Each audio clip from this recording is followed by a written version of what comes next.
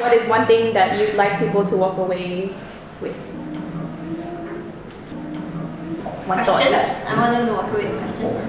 To challenge certain assumptions that they have about God and about their lives, and of course to walk away with hope. Especially for those who are going through very tough times, they need to find hope in the journey.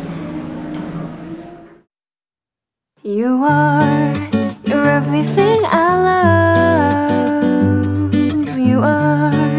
You're everything I love. You are everything I love.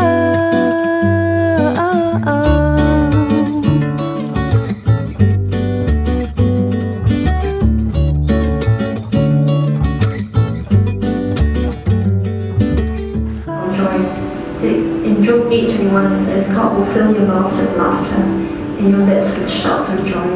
And incredibly, that was truly what I experienced at the end of it all. Savior, healer, conqueror, faithful provider, you are all I need.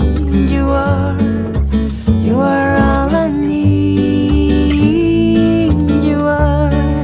You're everything I love.